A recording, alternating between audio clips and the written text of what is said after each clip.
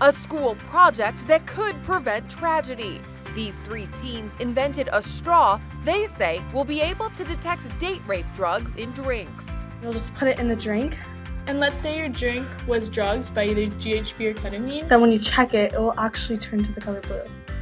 High school students Victoria, Susanna, and Carolina came up with the idea for class after they say they realized what a big problem sexual assault has become in society. With our research, we found out that a lot of when drugs are put into drinks, they don't only get raped, but they use them as human trafficking. So it happens a lot. The teens are passionate about preventing sexual assault before it happens and plan to market their straws, which are patent pending, to college students at bars, clubs, and restaurants. We know it's not a solution because it can't end rape, but we're just hoping to lower the amount of rapes or dangerous situations you might be in. For InsideEdition.com, I'm Kelly Nealon.